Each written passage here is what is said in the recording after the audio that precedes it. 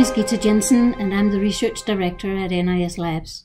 I would like to talk about a clinical trial we have completed where we studied the effect on blood pressure of NSKSD, an enzyme from fermented soybeans produced by Japan Bioscience Laboratories of Osaka, Japan. In Japan, a traditional food is made by fermenting soybeans with a bacterium called Bacillus subtilis natto. The resulting food is called natto and is consumed by many Japanese on a daily basis. Natto contains an enzyme produced by the fermentation called nattokinase. The enzyme is fibrinolytic, which means that it helps break down blood clots. Asian studies have shown that when people with high blood pressure consume this enzyme over 8 weeks, a normalization of blood pressure is seen. However, no previous studies had been done in a non-Asian study population. Therefore, we conducted our trial in a North American population with its associated diet and lifestyle. We used a randomized double-blind placebo-controlled parallel arm clinical study design.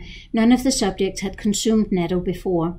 All subjects enrolled had elevated blood pressure, either systolic blood pressure above 130 or diastolic blood pressure above 90 mm mercury. In order for subjects to qualify for the study, they had to have elevated blood pressure readings on 3 different screening visits. We showed that the consumption of 100 mg NSKSD for 8 weeks was associated with a reduction of both systolic and diastolic blood pressure. The reduction in diastolic blood pressure was statistically significant. An important factor in controlling the relationship between blood pressure and sodium levels is the renin-angiotensin system.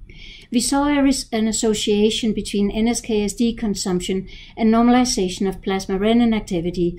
We also measured von Willebrand factor. This marker is a mediator of platelet adhesion. It's released by damaged blood vessel walls and increases risk of formation of blood clots. We observed a gender-specific decrease in von Willebrand factor in women consuming NSKSD. This is important since there is an association between elevated von Willebrand factor and the risk for stroke. And we conclude that consumption of NSKSD can help hypertensive men and women normalize their blood pressure.